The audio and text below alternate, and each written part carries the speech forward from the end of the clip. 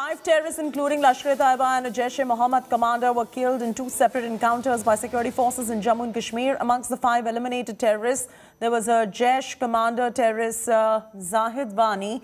The encounters took place during an anti-terror operation in Pulwama and Budgam districts last evening. Out of the encounters, 4 terrorists of Jaish-e-Mohammed were killed in Pulwama encounter. Incriminating material, including arms and ammunitions, AK-56 rifle, have been recovered. Earlier on Friday, Gandarbal police, along with a team of 24 Rashtriya Rifles and 115 battalion of CRPF, arrested 3 terrorists who are allegedly affiliated with proscribed outfit Lashkar-e-Taiba. In the month of Jan alone, 11 encounters have taken place and security forces managed to kill 21 terrorists, including 8 foreigners.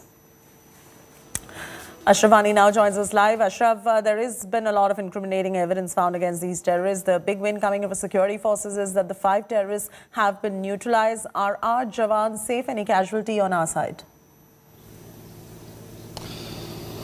Absolutely, Cheti. Basically, as you mentioned, this was a successful month of the new year for the security forces, as 21 militants had been killed so far in the 11 encounters, and 2 of them took place during the last 12 hours. First encounter started yesterday evening in the Nair village of Pulwama district, in which Jaish commander Zahid Wani with his 3 associates, including a Pakistani, was killed in that encounter, and arms and ammunition was recovered from encounter site. In fact, second encounter started a few hours later after that encounter in the Budgam district, in the Tilsur area of the Chari Sharif in the central Kashmir, where 1 Lashkar-e-Taiba militant was killed. In fact, 5 militants killed in twin encounters during last 12 hours in the South Kashmir and Central Kashmir. So it clearly indicates that how the upper hand of the security forces continues in the Kashmir Valley in anti-terror operations